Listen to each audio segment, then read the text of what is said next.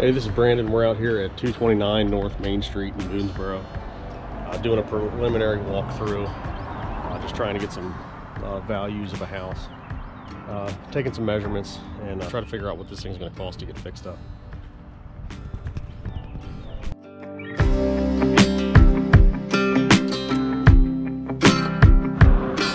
If you don't know us yet, this is my dad Brian, my brother Andrew's over there around the corner taking some measurements. This is a small family business. This is the entire company right here, the three of us. We are local licensed contractors, and we do get into flipping a couple houses a year. We hold on to rental properties, and this is how we make our living. This is our bread and butter.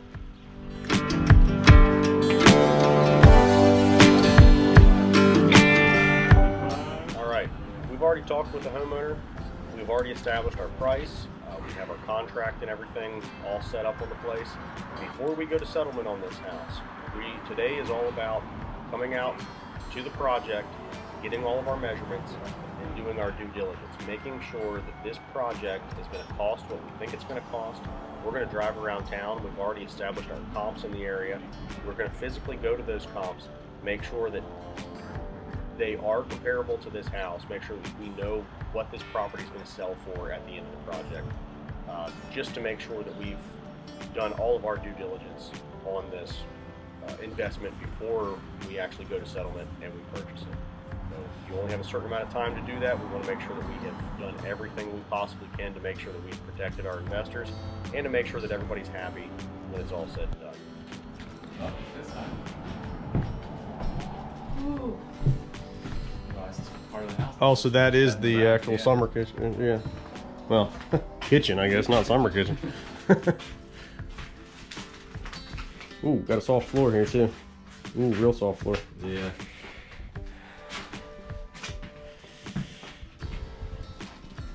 Well, with no gutter being on this side, that's probably. Oh, yeah. Oh, look at all this knob and tube wiring. Knob and tube wiring everywhere. Now, it's actually cut right there, though, so I don't know. I'd say it'll probably need to be rewired. Yeah.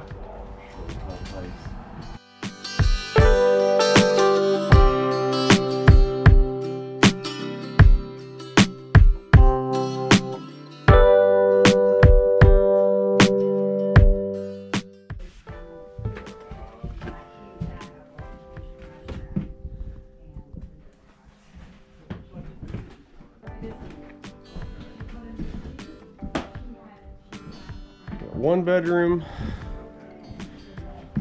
2, 3, and 4. Man, but they're all walkthroughs. Well, that was, I'm pretty sure this would have to be a bathroom. Well, it was a bathroom. So 3 bedrooms, but I think you'd be better off making this a hallway. Bringing this wall in here and over to here. Otherwise, all you have is a walk-through bedroom. Well, yeah, this wouldn't be a terrible size bedroom for the bigger one. Yeah.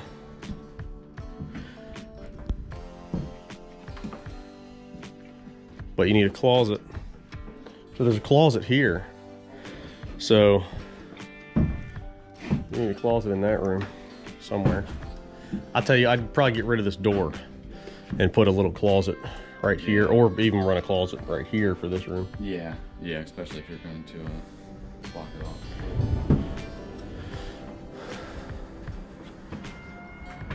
Check the attic out.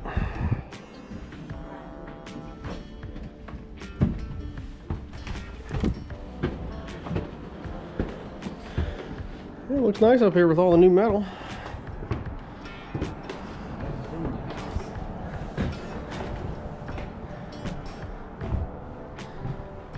Thin boards up here though. Got some crumbling brick.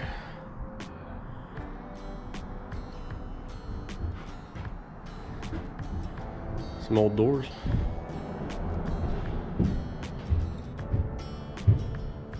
Wow. Don't build them like they used to. A little peephole going down there.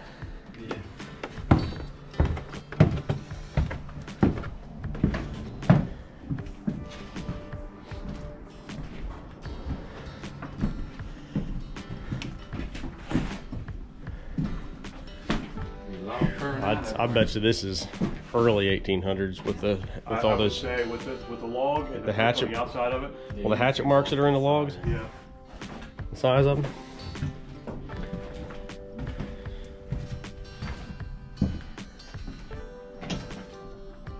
All right, so you got a cast stack.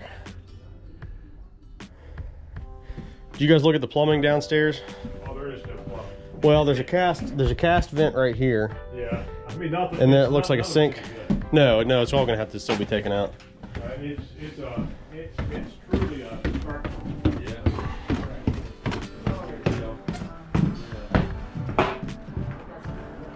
How's it going?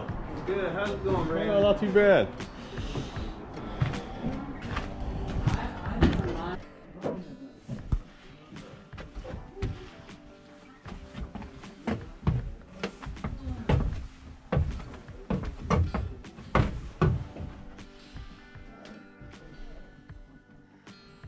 That's got some water.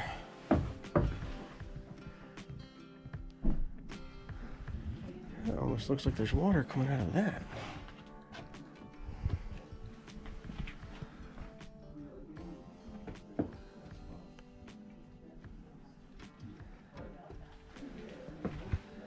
Insulation's falling down.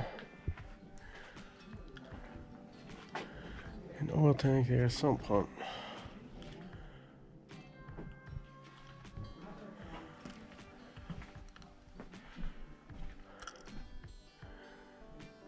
It doesn't look like we have access to underneath the kitchen. Sewer and clean out.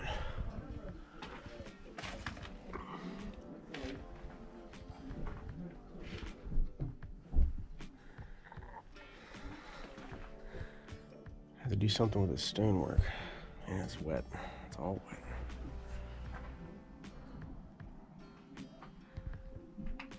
I see light coming in there.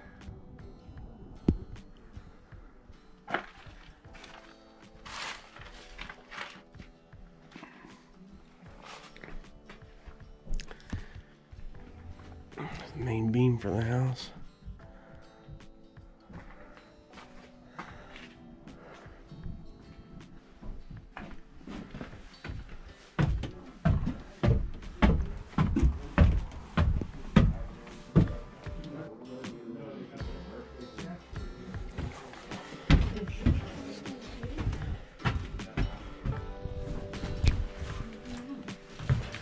Oh, the basement's fun. Did you go in the basement? Oh, yeah. I guess.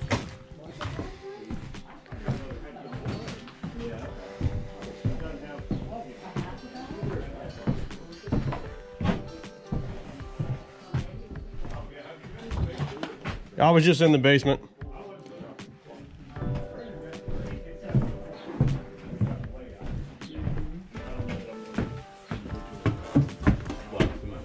I was just in the basement. How's that look? Wet. Wet? Yep. Oh, it's raining a little bit. A lot of mortar coming out of the stones. It's gonna have to be pointed up, and sump pump down there going to nowhere. I mean, the Oil tanks down there. Everything's solid. It just needs everything. Yeah. It needs everything. Except for windows.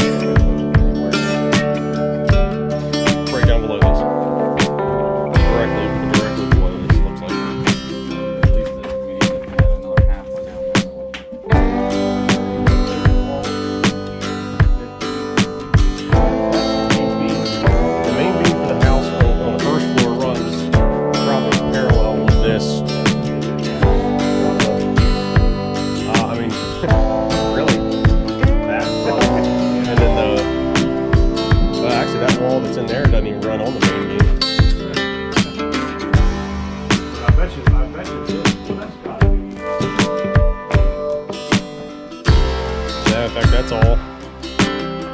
Yeah, well, I mean, of course, it's not even touching. It's not even touching this. So that's really, there's no, they're relying on the beams to support everything. Well, I'm sure some of this structure is holding it up. I'm sure it's helping. Let's see what's underneath of this. Right there. Directly under this. Yeah, so it's, well, they got that directly on this beam, but the beam upstairs is in the same spot. One here, like, good chance that's in the same spot, though. Where's the basement? Right there. Be careful to your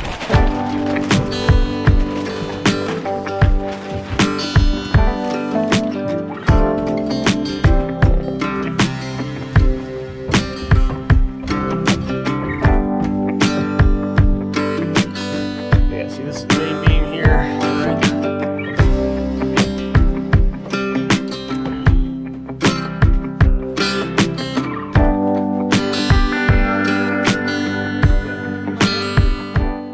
This could probably be fixed. This is where that dip is in the yard. More than likely that could be fixed. Yeah. Full tank, no fries. Huh? Yeah. I guess that is a thing too, isn't it? Yeah. Okay, so here's the 4-inch line coming down, which I guess goes To clean up. underneath this concrete and into the front street. That's probably.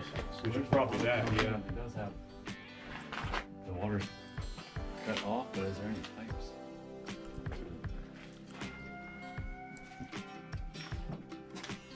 Looks like the water heater and stuff was probably sitting over here before.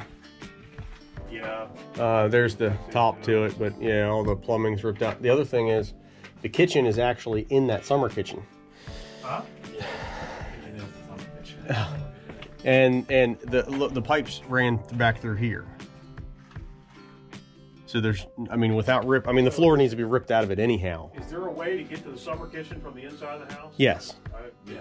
I guess I didn't get back there. Yeah, but, and I'm assuming that this is probably, this hole here is probably, is how you get under that. But that is Yeah. pretty packed full of stuff. Well, from a historic standpoint, this is a hell of a neat house. Yeah. It is. It's just, man, you're talking a lot of money. Now we need to add some stuff up and crunch some numbers. Man, am I glad to be out of that basement. All right, so taking a look at this house, you're probably getting the idea that this is not your HGTV flip. This is a real house. It's an old historic house in a historic town. We've done historic preservation on houses for years, so this isn't something that scares us off.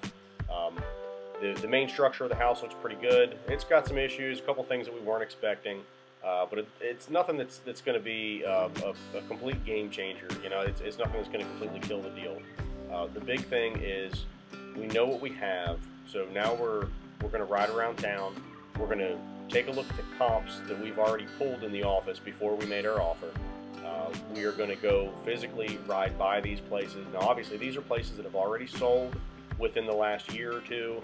We try to get them as recent as possible, but so there's people living in these places. We're not going to be able to go take a look at the inside of them, but we can see the pictures online. We can ride past the outside, get an idea of you know, how the house is laid out, you know, where it's at on the street.